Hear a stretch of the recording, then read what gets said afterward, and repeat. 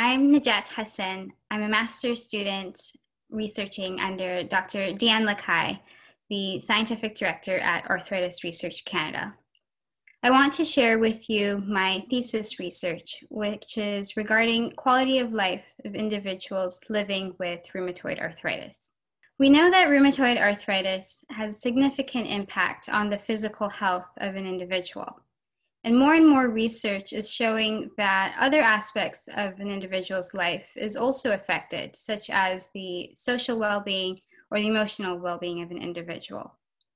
We know that an individual's life is multifaceted. Everything from one's relationships to their past medical history, to their behaviors and their habits, all contribute to quality of life.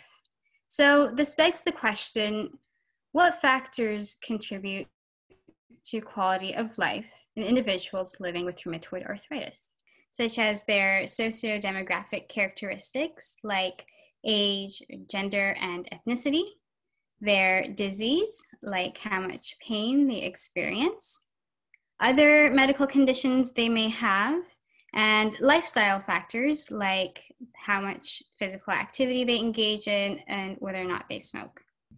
Ultimately, we hope to achieve a deeper understanding of aspects that contribute to quality of life in individuals with rheumatoid arthritis.